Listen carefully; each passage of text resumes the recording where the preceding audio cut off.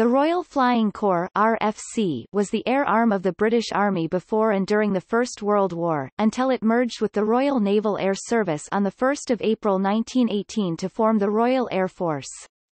During the early part of the war, the RFC supported the British Army by artillery cooperation and photographic reconnaissance. This work gradually led RFC pilots into aerial battles with German pilots and later in the war included the strafing of enemy infantry and emplacements, the bombing of German military airfields and later the strategic bombing of German industrial and transport facilities. At the start of World War I, the RFC, commanded by Brigadier General Sir David Henderson, consisted of 5 squadrons, 1 observation balloon squadron RFC No. 1 Squadron and 4 aeroplane squadrons.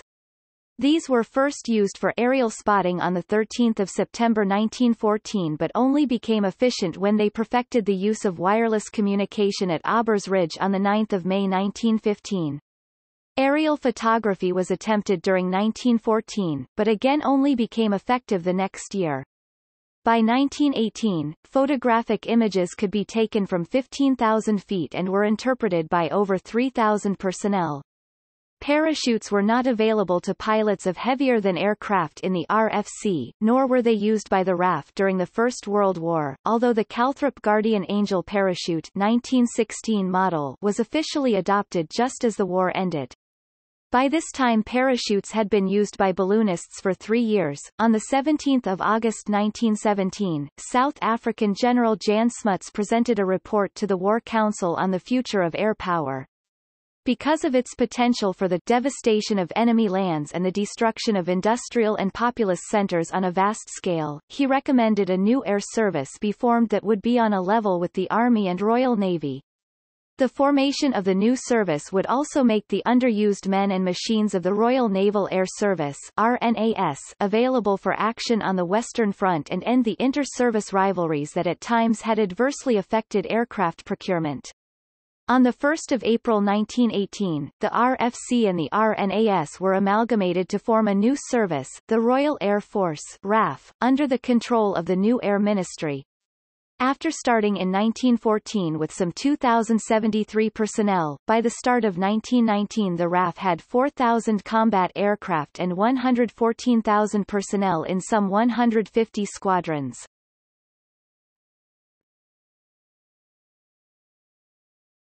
Topic: Origin and early history. With the growing recognition of the potential for aircraft as a cost-effective method of reconnaissance and artillery observation, the Committee of Imperial Defense established a subcommittee to examine the question of military aviation in November 1911.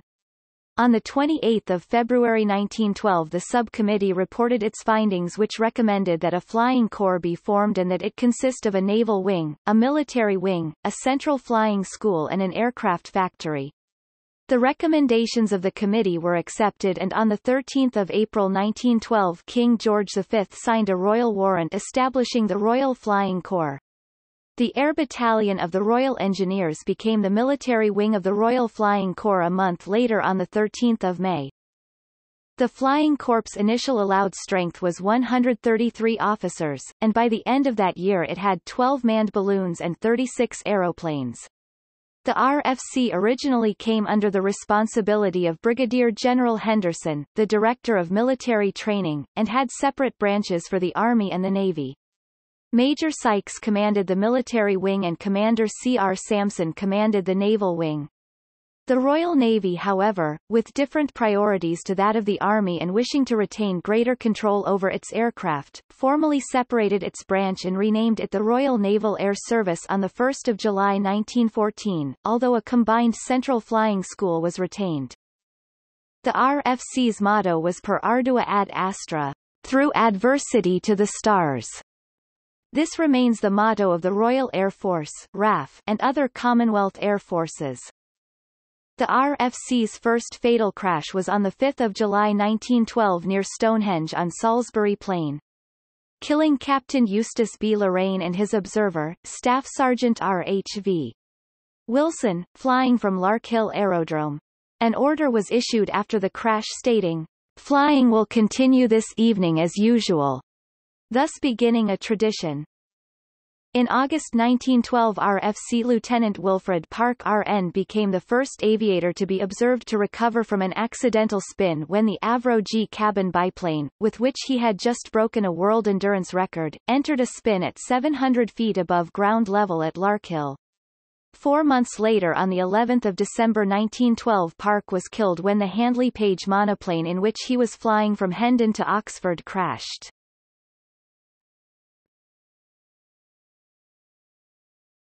Topic: Ranks in the RFC.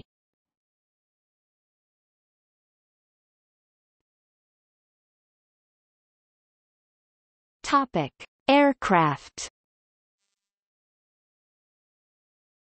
Aircraft used during the war by the RFC included Airco DH-2, DH-4, DH-5, DH-6, and DH-9, Armstrong Whitworth Fk-8, Avro 504, Bristol's Bristol Scout single-seat fighter, F-2A and F-2B fighter two-seaters, Handley Page O-400, Martinsyde G.100, Moraine Saulnier Bullet Biplane Parasol, Newport Scout 17, 24, 27, Royal Aircraft Factory BE-2A, BE-2B, BE-2C, BE-2E, BE-12, FE-2B, FE-8, RE-8, SE-5A, Sopwith Aviation Company 1.5 Strutter, Pup, Triplane, Camel, Dolphin, SPAD S-7,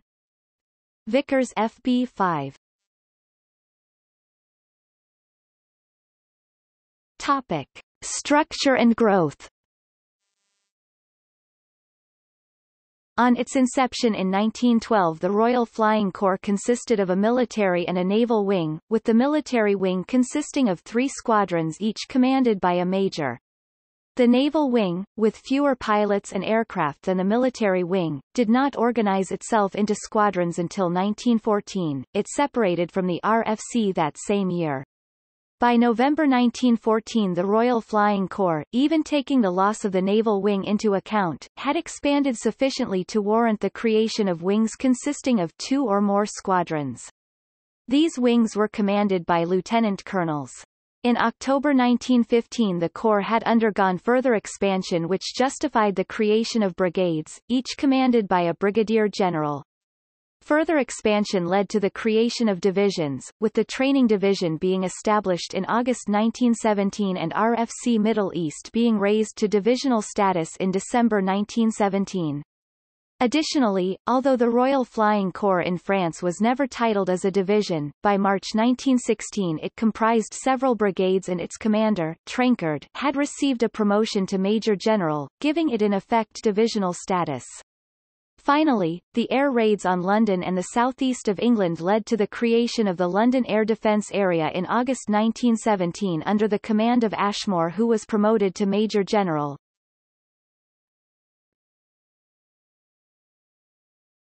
Topic: Squadrons. 2 of the first 3 RFC squadrons were formed from the Air Battalion of the Royal Engineers, No. 1 Company, a balloon company, becoming No. 1 Squadron, RFC, and No. 2 Company, a heavier-than-air company, becoming No. 3 Squadron, RFC.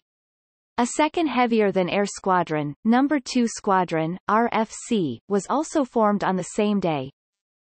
No. 4 Squadron, RFC was formed from No. 2 Squadron in August 1912, and No. 5 Squadron, RFC from No. 3 Squadron in July 1913.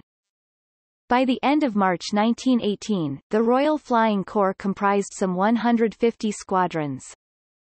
The composition of an RFC squadron varied depending on its designated role, although the commanding officer was usually a major in a largely non-operational role, with the squadron flights annotated A, B, C etc. the basic tactical and operational unit, each commanded by a captain. A recording officer, of captain, lieutenant rank, would act as intelligence officer and adjutant, commanding 2 or 3 NCOs and 10 other ranks in the administration section of the squadron. Each flight contained on average between 6 and 10 pilots and a corresponding number of observers, if applicable, with a senior sergeant and 36 other ranks as fitters, riggers, metalsmiths, armorers, etc. The average squadron also had on complement an equipment officer, armaments officer each with 5 other ranks and a transport officer, in charge of 22 other ranks. The squadron transport establishment typically included 1 car, 5 light tenders, 7 heavy tenders, 2 repair lorries, 8 motorcycles and 8 trailers.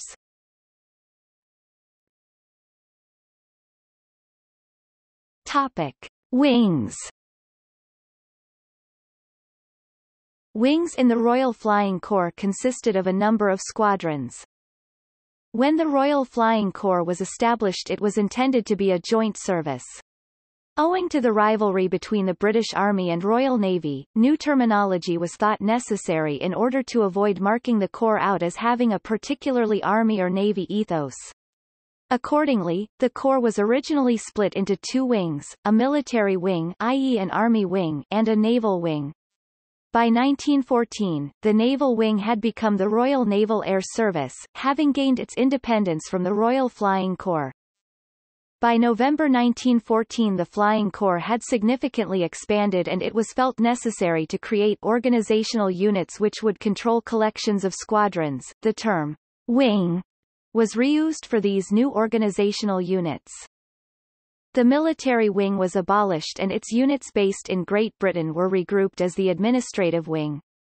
The RFC squadrons in France were grouped under the newly established First Wing and the Second Wing.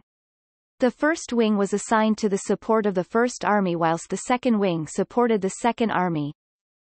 As the Flying Corps grew, so did the number of wings. The Third Wing was established on 1 March 1915, and on 15 April the Fifth Wing came into existence. By August that year the Sixth Wing had been created, and in November 1915 a Seventh Wing and Eighth Wing had also been stood up. Additional wings continued to be created throughout World War I in line with the incessant demands for air units. The last RFC wing to be created was the 54th Wing in March 1918, just prior to the creation of the RAF. Following the creation of brigades, wings took on specialized functions. Corps wings undertook artillery observation and ground liaison duties, with 1 squadron detached to each Army Corps. Army wings were responsible for air superiority, bombing and strategic reconnaissance. United Kingdom-based forces were organized into home defense and training wings. By March 1918, wings controlled as many as 9 squadrons.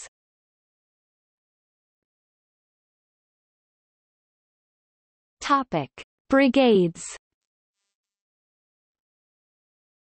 Following Sir David Henderson's return from France to the War Office in August 1915, he submitted a scheme to the Army Council which was intended to expand the command structure of the Flying Corps.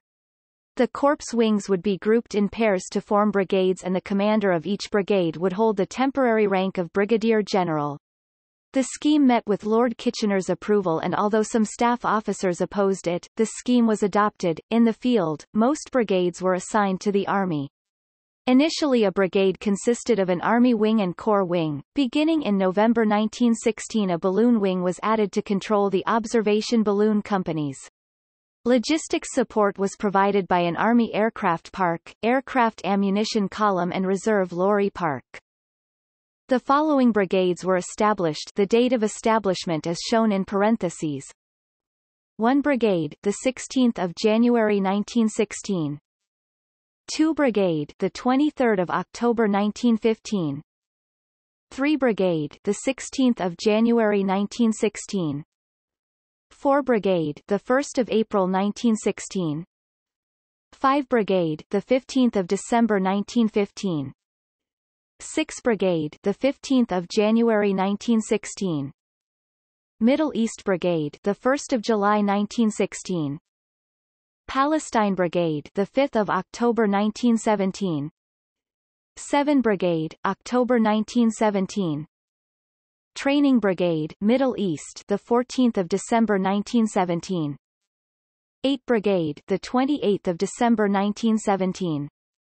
9 Brigade, the 6th of March 1918, the X and 11 brigades were formed as part of the Royal Air Force and never existed as RFC formations.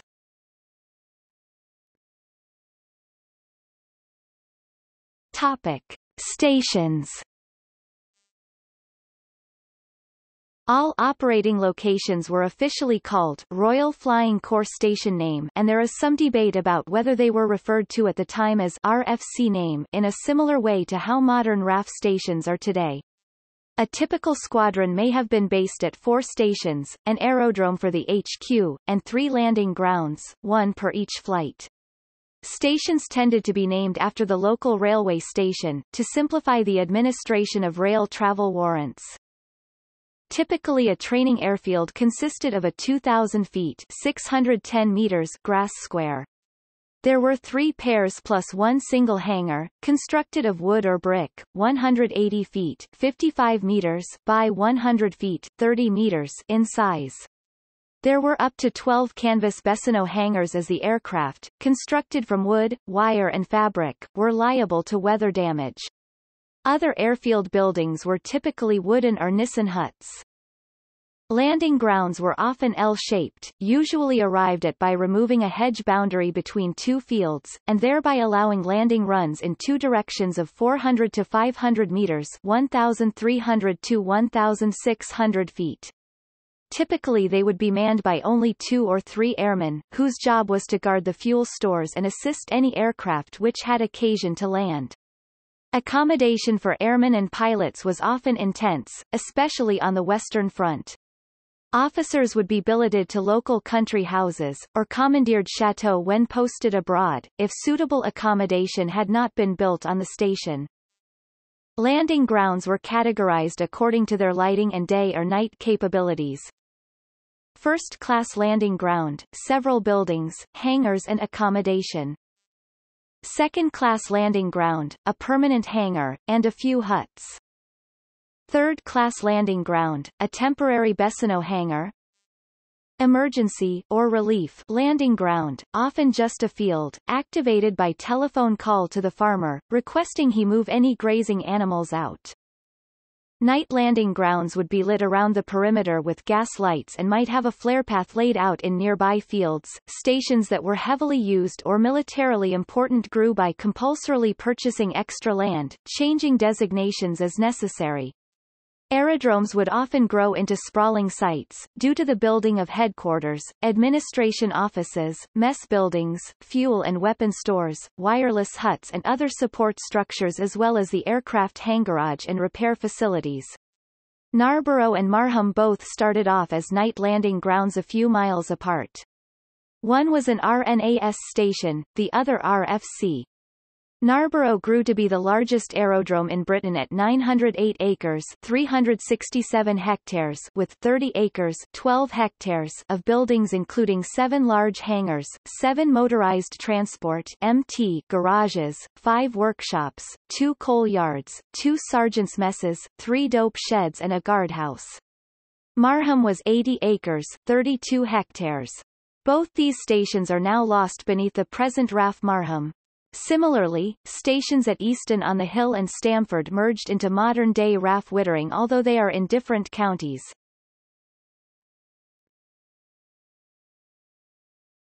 Topic: Canada. The Royal Flying Corps Canada was established by the RFC in 1917 to train aircrew in Canada. Air stations were established in southern Ontario at the following locations: Camp Borden 1917-1918, Armour Heights Field 1917-1918, Pilot Training, School of Special Flying to train instructors, Leaside Aerodrome 1917-1918, Artillery Cooperation School, Long Branch Aerodrome 1917-1918, Curtis School of Aviation, flying boat station with temporary wooden hangar on the beach at Hanlan's Point on Toronto Island 1915-1918, main school, airstrip and metal hangar facilities at Long Branch. Camp Rathbun, Deseronto 1917-1918, pilot training. Camp Mohawk, now Tyondinaga Mohawk Airport, 1917–1918, located at the Tyondinaga Indian Reserve, now Tyondinaga Mohawk Territory, near Belleville, 1917–1918. Pilot training. Hamilton Armament School, 1917–1918. Beamsville Camp, School of Aerial Fighting, 1917–1918, located at 4222 Sawn Road in Beamsville, Ontario. Hangar remains and property now used by Global Horticultural Incorporated. Topic: Other locations. Saint-Omer, France, 1914–1918. Headquarters, now Saint-Omer Wizernes Airport and site of British Air Services Memorial. Ismailia, Egypt. Training, No. 57 TS 32. Training Wing HQ, now Al Ismailia Air Base, Aboukir, Egypt, 1916–1918. Training, No. 22 TS and No. 23 TS 20. Training Wing HQ, Abu Suair, Egypt, 1917–1918. Training, No. 57 TS and No. 195 TS, now Abu Suair Air Base, also used by RAF during World War II. El Ferdin, Egypt. Training, No. 17 TDS, El Rimal, Egypt, 1917–1918. Training, No. 19 TDS, later as RAF El Amaria and now abandoned after World War II. Camp Taliaferro, North Texas, USA, 1917–1918. Training sites now either residential development or commercial, industrial parks.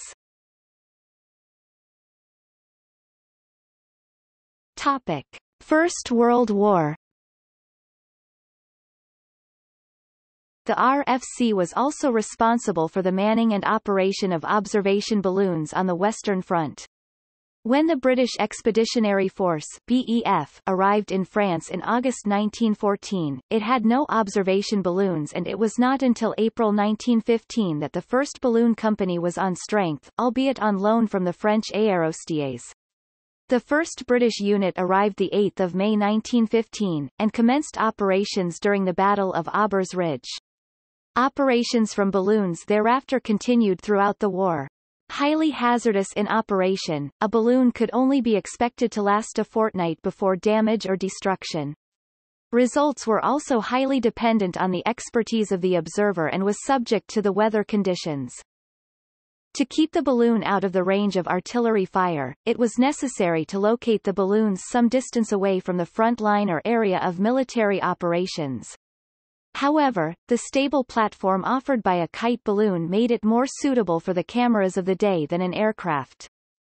For the first half of the war, as with the land armies deployed, the French Air Force vastly outnumbered the RFC, and accordingly did more of the fighting. Despite the primitive aircraft, aggressive leadership by RFC Commander Hugh Trenchard and the adoption of a continually offensive stance operationally in efforts to pin the enemy back led to many brave fighting exploits and high casualties, over 700 in 1916, the rate worsening thereafter, until the RFC's nadir in April 1917, which was dubbed Bloody April. This aggressive, if costly, doctrine did however provide the Army General Staff with vital and up-to-date intelligence on German positions and numbers through continual photographic and observational reconnaissance throughout the war.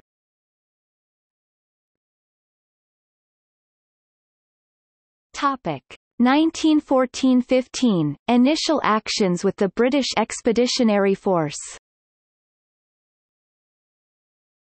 At the start of the war, numbers 2, 3, 4 and 5 squadrons were equipped with aeroplanes. Number 1 squadron had been equipped with balloons, but all these were transferred to the Naval Wing in 1913. Thereafter Number 1 squadron reorganized itself as an aircraft park for the British Expeditionary Force. The RFC's first casualties were before the Corps even arrived in France. Lieutenant Robert R. Skene and air mechanic Ray Barlow were killed on 12 August 1914 when their probably overloaded plane crashed at Netheravon on the way to rendezvous with the rest of the RFC near Dover. Skene had been the first Englishman to perform a loop in an aeroplane. On 13 August 1914, 2, 3, and 4 squadrons, comprising 60 machines, departed from Dover for the British Expeditionary Force in France, and 5 squadron joined them a few days later. The aircraft took a route across the English Channel from Dover to Boulogne, then followed the French coast to the Bay of the Somme and followed the river to Amiens. When the BEF moved forward to Maubeuge, the RFC accompanied them. On 19 August the Corps undertook its first action of the war, with 2 of its aircraft performing aerial reconnaissance. The mission was not a great success. To save weight, each aircraft carried a pilot only instead of the usual pilot and observer. Because of this, and poor weather, both of the pilots lost their way and only one was able to complete his task.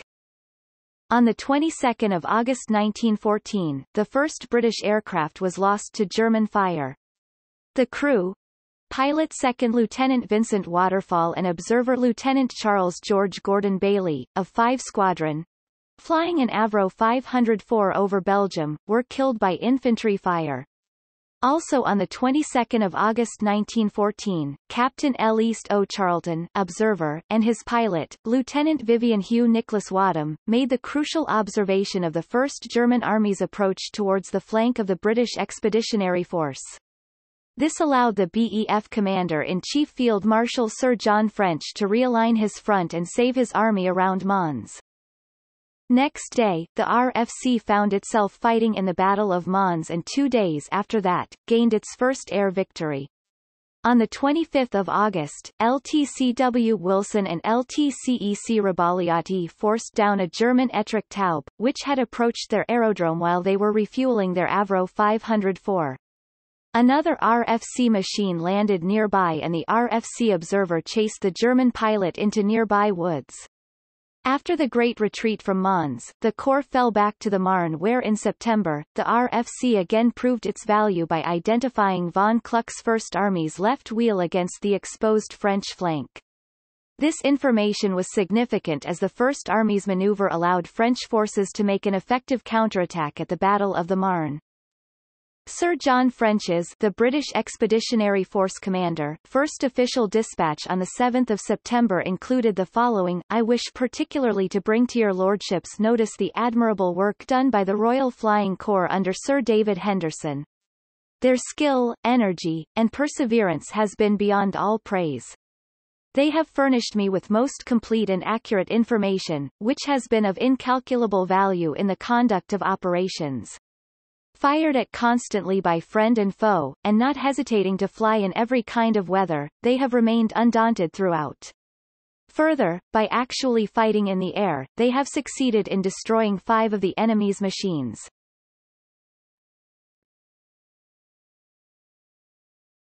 Topic: Markings. Early in the war, RFC aircraft were not marked with any national insignia.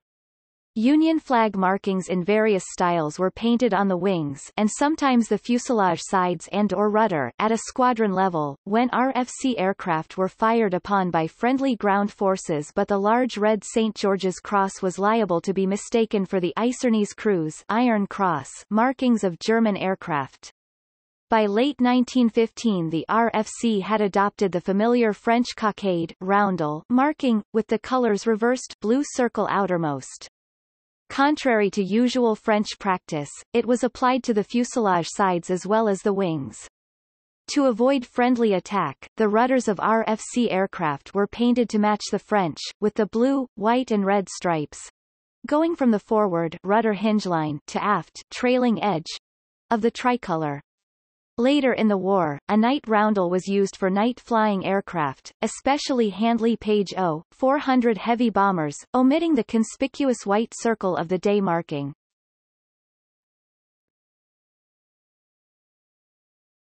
Topic: Roles and responsibilities.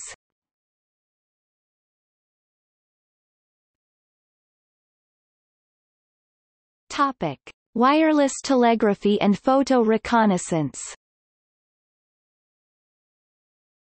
Later in September, during the First Battle of the Aisne which followed, the RFC made use of wireless telegraphy to assist with artillery targeting and took aerial photographs for the first time.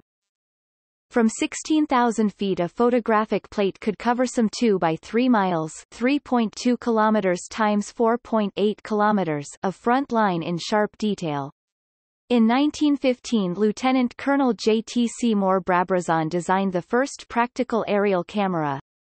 These semi-automatic cameras became a high priority for the Corps and photo-reconnaissance aircraft were soon operational in numbers with the RFC. The camera was usually fixed to the side of the fuselage, or operated through a hole in the floor. The increasing need for surveys of the Western Front and its approaches, made extensive aerial photography essential. Aerial photographs were exclusively used in compiling the British Army's highly detailed 1 to 10,000 scale maps introduced in mid-1915. Such were advances in aerial photography that the entire Somme offensive of July-November 1916 was based on the RFC's air-shot photographs.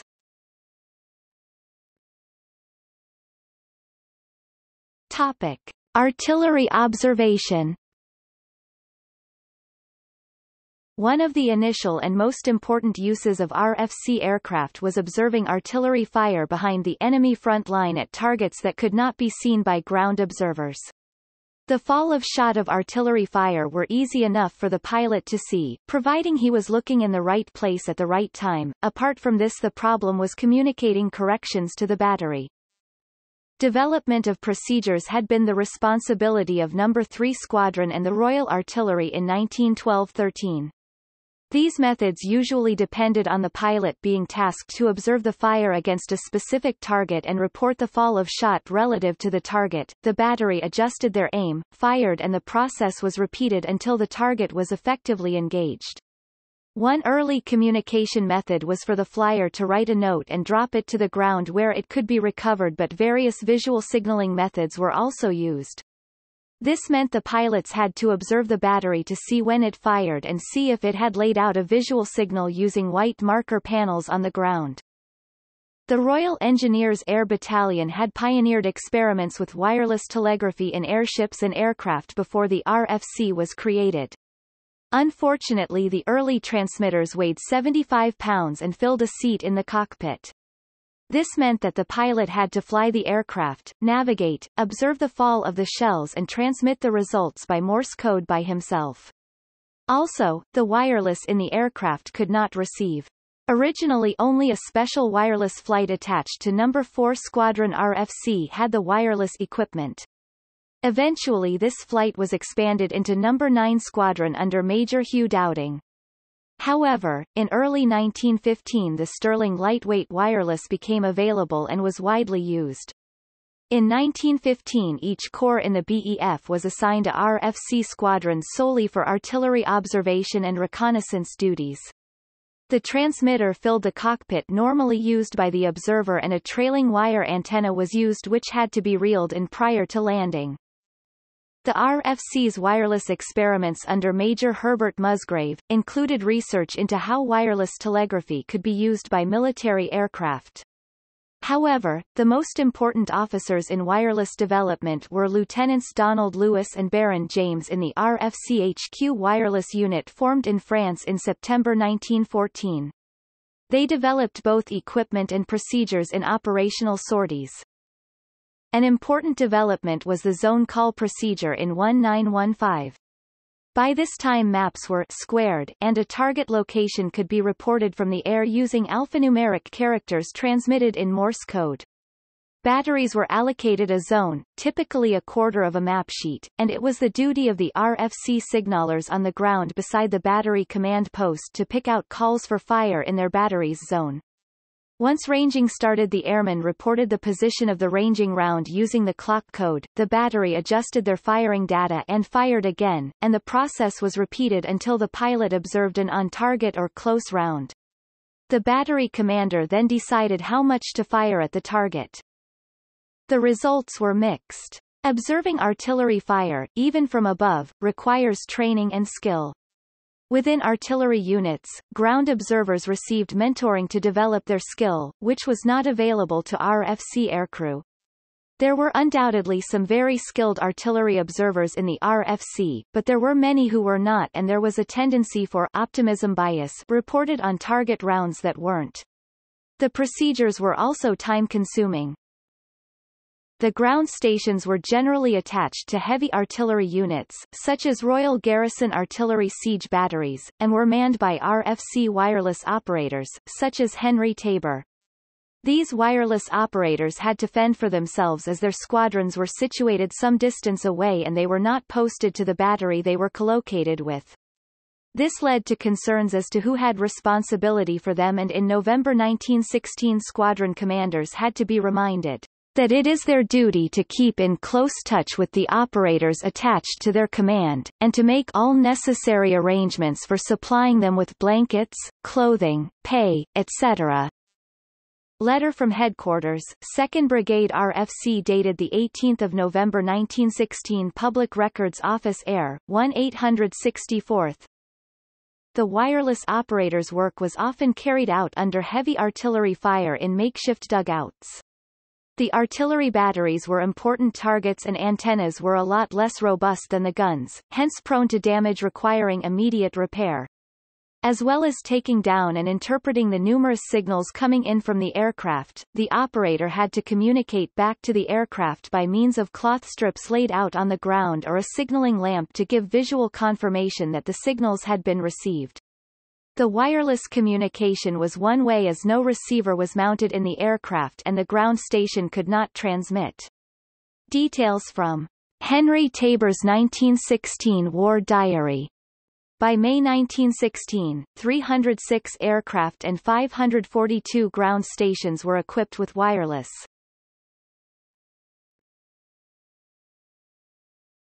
Topic: Covert operations. An unusual mission for the RFC was the delivery of spies behind enemy lines. The first mission took place on the morning of 13 September 1915 and was not a success. The plane crashed, the pilot and spy were badly injured and they were both captured. 2 years later the pilot, Captain T.W. Mulcahy Morgan, escaped and returned to England. Later missions were more successful. In addition to delivering the spies, the RFC was also responsible for keeping them supplied with the carrier pigeons that were used to send reports back to base.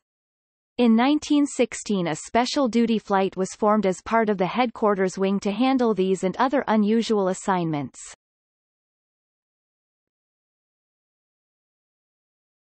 Topic: Aerial bombardment. The obvious potential for aerial bombardment of the enemy was not lost on the RFC, and despite the poor payload of early war aircraft, bombing missions were undertaken. Frontline squadrons, at the prompting of the more inventive pilots, devised several methods of carrying, aiming and dropping bombs. Lieutenant Conran of No. 3 Squadron attacked an enemy troop column by dropping hand grenades over the side of his cockpit. The noise of the grenades caused the horses to stampede. At No. 6 Squadron, Captain Louis Strange managed to destroy 2 canvas-covered trucks with homemade petrol bombs. In March 1915 a bombing raid was flown, with Captain Strange flying a modified Royal Aircraft Factory BE-2C, to carry 4 20-pound Cooper bombs on wing racks released by pulling a cable fitted in the cockpit. Attacking Courtrai Railway Station, Strange approached from low level and hit a troop train causing 75 casualties. The same day Captain Carmichael of No. 5 Squadron dropped a 100-pound bomb from a Martinsyde S-1 on the railway junction at Menin. Days later, Lieutenant William Barnard Rhodes Morehouse of No. 2 Squadron was posthumously awarded the Victoria Cross after bombing Courtrai Station in a B-2C. In October 1917 No. 41 Wing was formed to attack strategic targets in Germany. Consisting of No. 55 Squadron Airco DH.4, No. 100 Royal Aircraft Factory FE-2B and No. 16 Naval Squadron Handley Page 0100. The wing was based at Ouchy, commanded by Lieutenant Colonel Cyril Newall. Its first attack was on Saarbrücken on 17 October with 11 DH-4s, and a week later 9 Handley Page O-100s carried out a night attack against factories in Saarbrücken, while 16 Fe-2Bs bombed railways nearby. 4 aircraft failed to return. The wing was expanded with the later addition of Nos 99 and 104 squadrons, both flying the DH-4 into the Independent Air Force.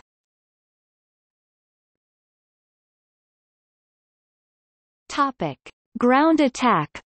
Army support. Aircraft were increasingly engaged in ground attack operations as the war wore on, aimed at disrupting enemy forces at or near the front line and during offensives.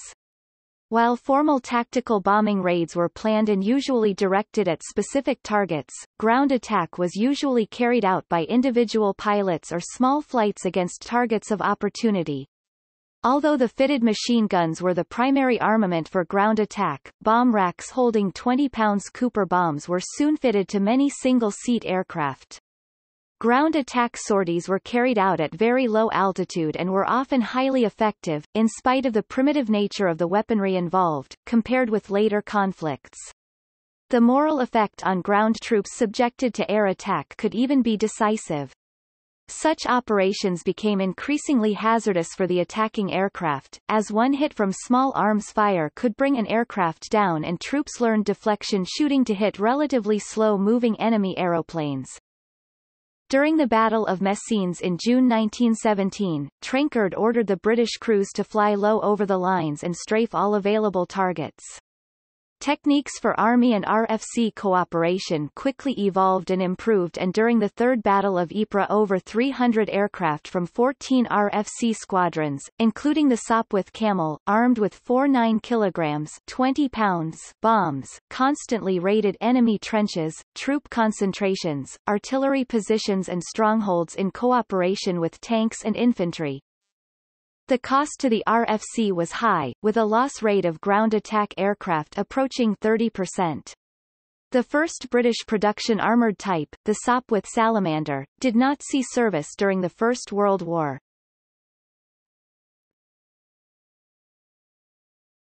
Topic: Home defence. In the UK, the RFC Home Establishment was not only responsible for training air and ground crews and preparing squadrons to deploy to France, but providing squadrons for home defence, countering the German Zeppelin raids and later Gotha raids.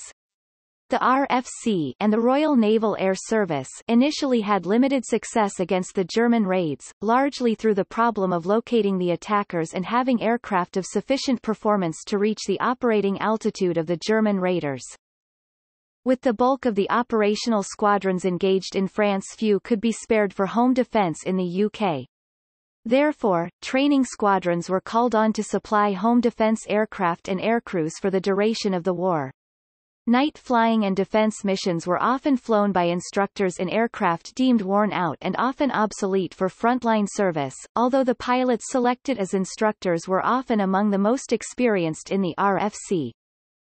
The RFC officially took over the role of home defence in December 1915 and at that time had 10 permanent airfields.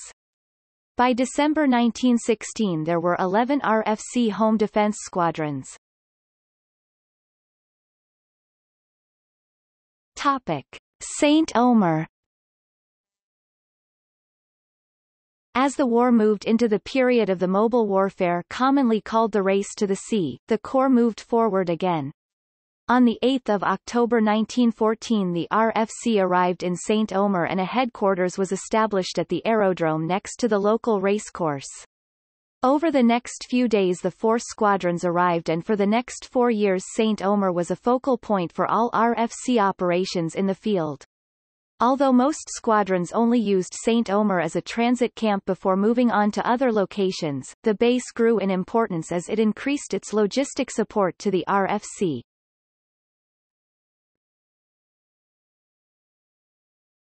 Topic: Trenchard in command in France.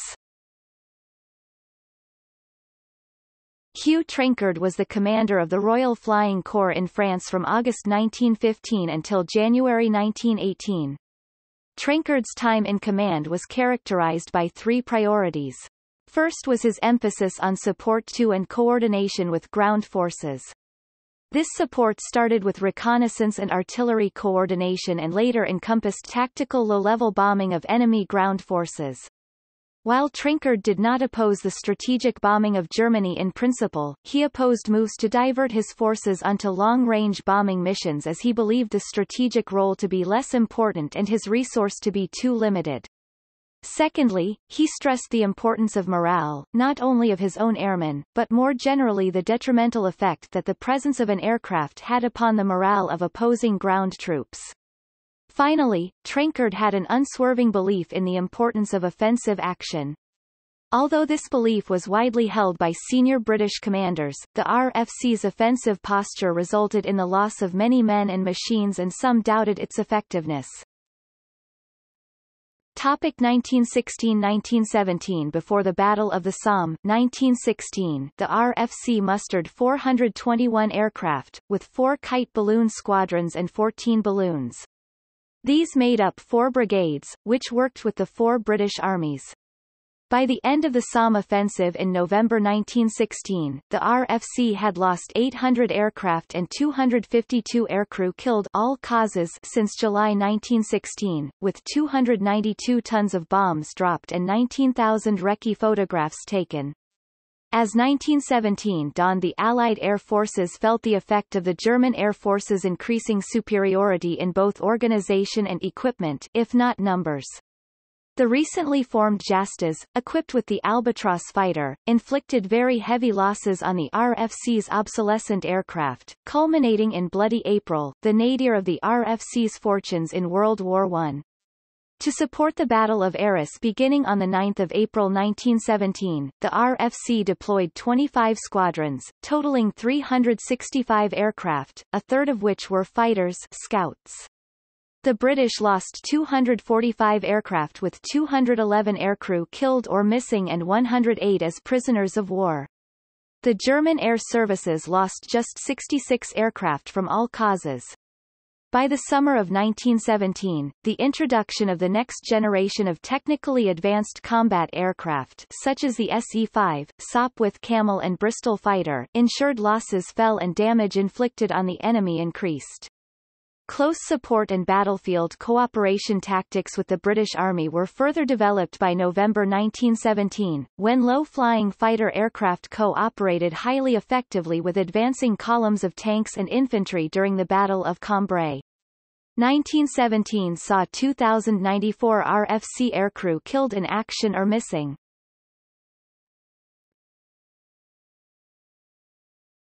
Topic: Italy. The disastrous defeat of the Italian army by Austro-Hungarian and German forces in the Battle of Caporetto led to the transfer of 3 RFC Sopwith Camel fighter squadrons 28, 45 and 66, 2 two-seater squadrons 34 and 42, with RE-8s and No. 4 balloon wing to the Italian front in November 1917. No. 139 Squadron Bristol fighters were added in July 1918.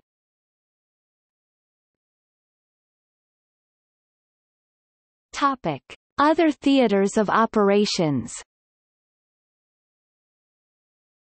RFC squadrons were also deployed to the Middle East and the Balkans.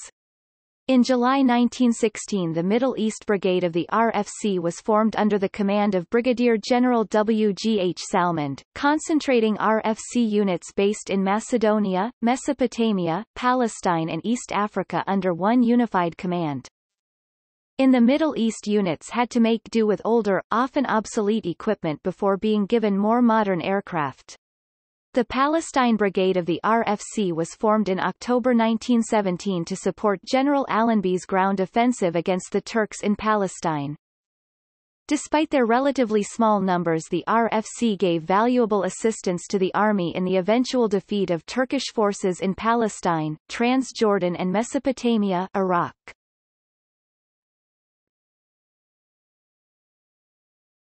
Topic: 1918. The German offensive in March 1918 was an all-out effort to win the war before the German economy collapsed from the pressures exerted on it by the Royal Navy's blockade and the strains of war in the weeks following the launch of the attack. RFC crews flew unceasingly, with all types of aircraft bombing and strafing ground forces, often from extremely low level, meantime also bringing back vital reports of the fluid ground fighting. The RFC contributed significantly to slowing the German advance and ensuring the controlled retreat of the Allied armies did not turn into a rout. The battle reached its peak on 12 April, when the newly formed RAF dropped more bombs, and flew more missions than any other day during the war. The cost to halting the German advance was high however, with over 400 aircrew killed and 1,000 aircraft lost to enemy action.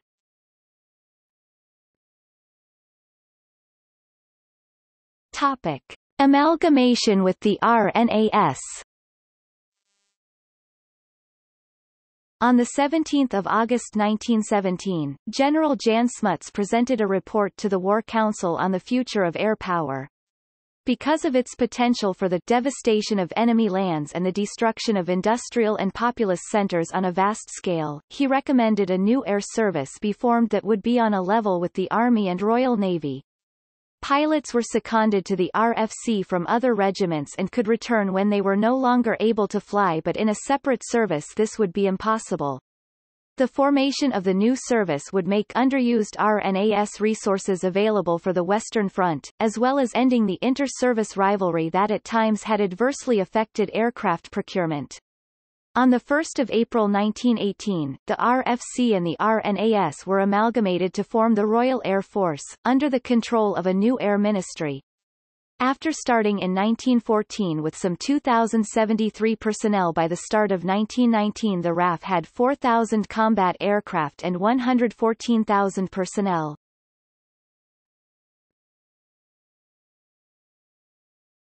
Topic: Recruitment and training. Many pilots were initially seconded to the RFC from their original regiments by becoming an observer. Some RFC ground crew, often NCOs or below, also volunteered for these flying duties as they then received supplementary flying pay. There was no formal training for observers until 1917 and many were sent on their first sortie with only a brief introduction to the aircraft from the pilot. Once certified as fully qualified, the observer was awarded the coveted half-wing brevet. Once awarded, this could not be forfeited, so it essentially amounted to a decoration. Originally in the RFC, as in most early air forces, the observer was nominally in command of the aircraft with the pilot having the role of a chauffeur. In practice, this was reversed at an early stage in the RFC, so that the pilot normally commanded the aircraft. Most operational two-seaters of the period did not have dual controls, an exception was the FK-8, so that the death or incapacity of the pilot normally meant an inevitable crash, but nonetheless many observers gained at least rudimentary piloting skills, and it was very common for experienced observers to be selected for pilot training. Applicants for aircrew generally entered the RFC as a cadet via the depot pool for basic training. The cadet would then generally pass on to the School of Military Aeronautics at either Reading or Oxford. Following this period of theoretical learning, the cadet was posted to a training squadron, either in the UK or overseas. Colonel Robert Smith Barry, a former CO of 60 Squadron, appalled at the poor standard of newly trained pilots and high fatality rate during training in 1915-16, formulated a comprehensive curriculum for pilot training, and with the agreement of Trenchard, returned to the UK to implement his training ethos at Gosport in 1917. The immediate effect was to have fatalities in training.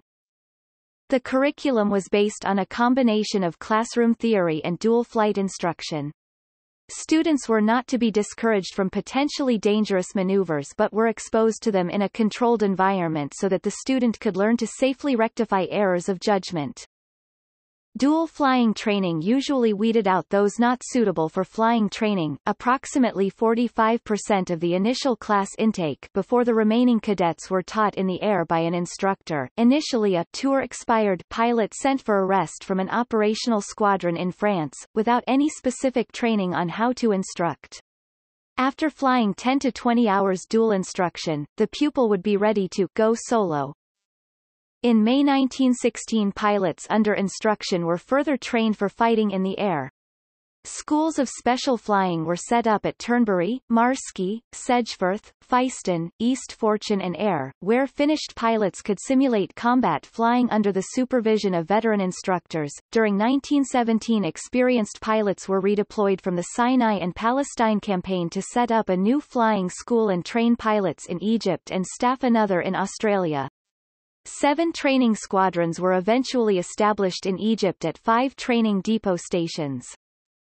In 1917, the American, British, and Canadian governments agreed to join forces for training. Between April 1917 and January 1919, Camp Borden in Ontario hosted instruction on flying, wireless, air gunnery and photography, training 1,812 RFC Canada pilots and 72 for the United States. Training also took place at several other Ontario locations. During winter 1917-18, RFC instructors trained with the Aviation Section, U.S. Signal Corps on 3 airfields in the United States accommodating about 6,000 men, at Camp Taliaferro near Fort Worth, Texas. Training was hazardous. 39 RFC officers and cadets died in Texas. 11 remain there, re-interred in 1924 at a Commonwealth War Graves Commission cemetery where a monument honors their sacrifice. As the war drew on, the RFC increasingly drew on men from across the British Empire including South Africa, Canada and Australia. As well as individual personnel, the separate Australian Flying Corps AFC deployed NOS 1, 2, 3 and 4 Squadrons AFC, which the RFC referred to as 67, 68, 69 and 71 Squadrons. Over 200 Americans joined the RFC before the United States became a combatant. Eventually Canadians made up nearly a third of RFC aircrew, although as the war progressed and training became far safer, by the end of the war, some 8,000 had been killed while training or in flying accidents.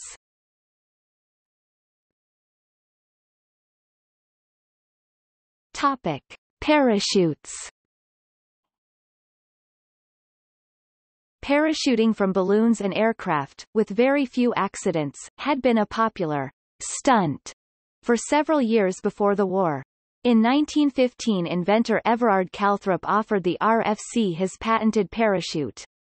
On 13 January 1917, Captain Clive Collett, a New Zealander, made the first British military parachute jump from a heavier-than aircraft. The jump, from 600 feet, was successful, but although parachutes were issued to the crews of observation balloons, the higher authorities in the RFC and the Air Board were opposed to the issuing of parachutes to pilots of heavier-than aircraft. It was felt at the time that a parachute might tempt a pilot to abandon his aircraft in an emergency rather than continuing the fight. The parachutes of the time were also heavy and cumbersome, and the added weight was frowned upon by some experienced pilots as it adversely affected aircraft with already marginal performance.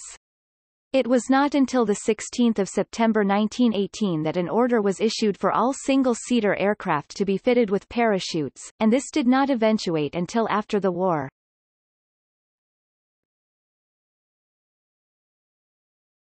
Topic: End of the war. At the end of the war there were 5,182 pilots in service, constituting 2% of total RAF personnel. In comparison, the casualties from the RFC, RNAS, RAF for 1914-18 totaled 9,378 killed or missing, with 7,245 wounded. Some 900,000 flying hours on operations were logged, and 6,942 tons of bombs dropped. The RFC claimed some 7,054 German aircraft and balloons either destroyed, sent down out of control, or driven down. 11 RFC members received the Victoria Cross during the First World War. Initially, the RFC did not believe in publicizing the victory totals and exploits of their aces. Eventually, however, public interest and the newspaper's demand for heroes led to this policy being abandoned, with the feats of aces such as Captain Albert Ball raising morale in the service as well as on the home front. More than 1,000 airmen are considered as aces. See List of World War I flying aces from the British Empire. However, the British criteria for confirming air victories were much lower compared to those from Germany or France and do not meet modern standards. See Aerial Victory Standards of World War I. For a short time after the formation of the RAF, pre-RAF ranks such as lieutenant, captain and major continued to exist, a practice which officially ended on 15 September 1919. For this reason some early RAF memorials and gravestones show ranks which no longer exist in the modern RAF. A typical example is James McCudden's grave, though there are many others.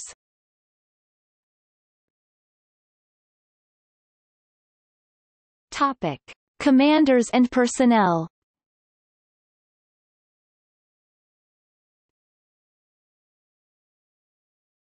Topic: Commanders. The following had command of the RFC in the field: Major General Sir David Henderson, the 5th of August 1914 to the 22nd of November 1914. Colonel F. H. Sykes, the 22nd of November 1914 to the 20th of December 1914. Major General Sir David Henderson, the 20th of December 1914 to the 19th of August 1915. Brigadier General, later Major General, H. M. Trenchard, the 25th of August 1915 to the 3rd of January 1918.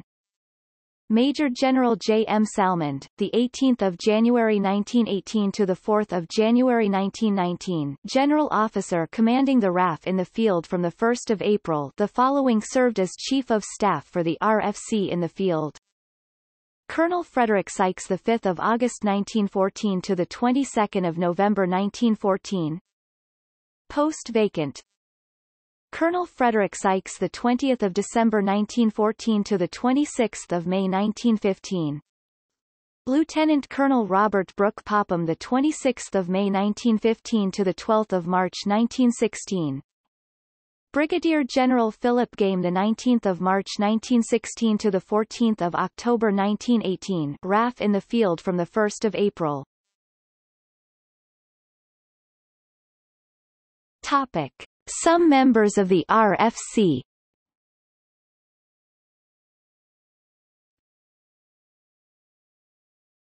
Topic: Militarily prominent. Alfred Atke, high-scoring ace. Albert Ball, V.C., high-scoring ace with 44 victories. William George Barker, high-scoring ace. Billy Bishop, V.C., first or second. See also Edward Manick, below, highest-scoring British Empire flying ace of World War I. Donald Cunnell, high-scoring ace. Hugh Dowding, later commander of RAF Fighter Command during the Battle of Britain. Trygve Gran, Norwegian ace 1916-21, had been member of Scott's 1910-13 Antarctic expedition, first to fly across the North Sea, 1914.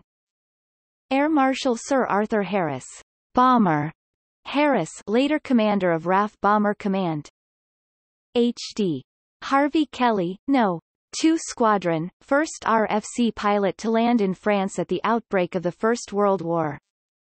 Lenoy Hawker V.C., DSO, first British ace, killed in action by the Red Baron, Manfred von Richthofen. Jijiboy Pirosha Bomanji Jijiboy, first Indian pilot. Air Marshal George Owen Johnson CB, MCRCAF. Trafford Lee Mallory, later head of Fighter Command. Donald McLaren, high-scoring ace. James McCudden V.C., high-scoring ace with 57 victories. George McElroy, high-scoring ace. Edward Manick V.C., although his score is disputed, often acknowledged as the first or second highest-scoring British Empire ace. John Moore Brabazon, First Lord Brabazon of Tara, later Minister of Aircraft Production under Winston Churchill. Eric Moxey, captain in the RFC, later squadron leader in an RAF Special Duties Squadron where he was killed at Biggin Hill and posthumously awarded the First George Cross of World War II. Keith Park, commander of N-11 Group, Fighter Command during the Battle of Britain. Noel Stephen Painter, later Chief Intelligence Officer of RAF Bomber Command. Sir Charles Portal, Chief of Air Staff throughout most of the Second World War. Indra Lal Roy, DFC, first Indian ace, and the first Indian pilot to receive the DFC. Henry Tizard, scientist and inventor, chairman of the Aeronautical Research Committee 1933-44. Hugh Trenchard, commander of RFC and later Chief of the Air Staff. Topic. Otherwise prominent. Vernon Castle, ballroom dancer. Sir Jack Cohen, founder of the Tesco supermarket chain. O.G.S. Crawford, later archaeology officer of the Ordnance Survey. Air Vice Marshal Sir William Cushion, RAF and BOAC. Charles Galton Darwin FRS, grandson of Charles Darwin. Carl Brooks Heisey, mining engineer and executive. Jack Hobbs, cricketer. W. E. Johns, author of the Biggles books. John Leonard Jones, scientist. Cecil Lewis, author of Sagittarius Rising.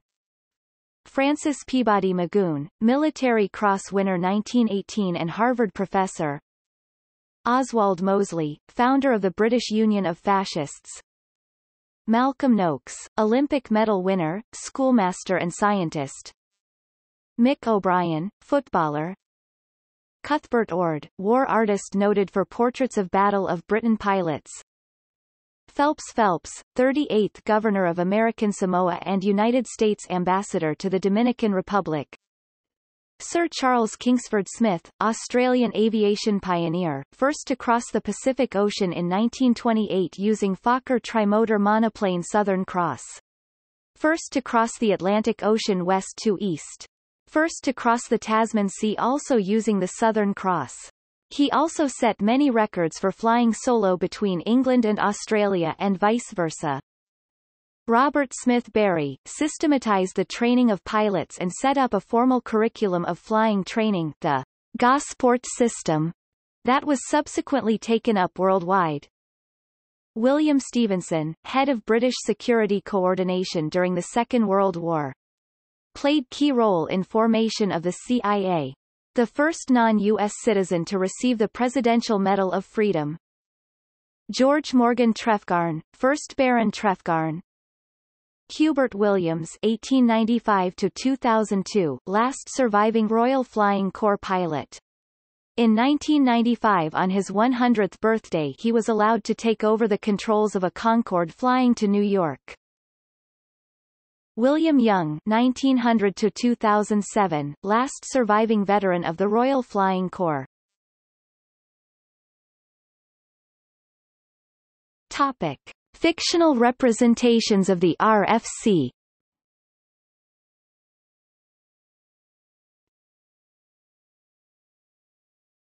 Topic: Novels and short stories. Winged Victory 1934 by Victor M. Yates, a First World War pilot. Sought after by Battle of Britain pilots for its authentic descriptions of aerial warfare. Published by Jonathan Cape. The Biggles Series 1932-1999, a series of youth-oriented novels and short story collections by W. E. Johns, an RFC veteran. The Bandy Papers 1962-2005, a series of novels by Donald Jack chronicling the exploits of a fighter ace, Bartholomew Wolfe Bandy. Goshawk Squadron 1971, and its prequels, by Derek Robinson.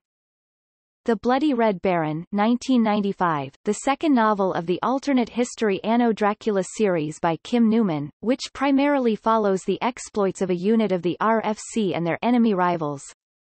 Phoenix and Ashes 2004, a fantasy novel by Mercedes Lackey. Across the Blood Red Skies 2010, by Robert Radcliffe. Topic: Film and TV. Hell's Angels 1930, a film directed by Howard Hughes, starring Jean Harlow. The Dawn Patrol 1938, a film directed by Edmund Golding, starring Errol Flynn, Basil Rathbone and David Niven, a remake of a 1930 original.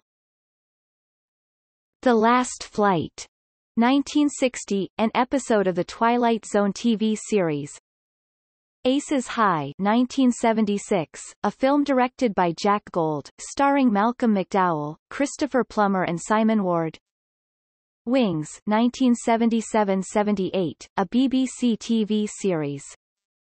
Private Plane 1989, an episode of the Blackadder TV series. Topic: Games. Battlefield 1.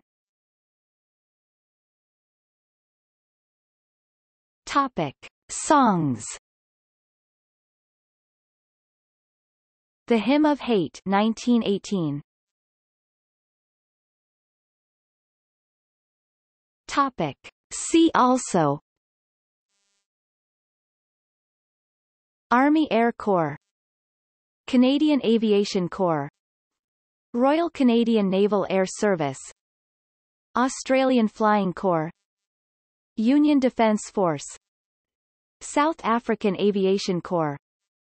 List of aircraft of the Royal Flying Corps. List of Royal Air Force aircraft squadrons. Notes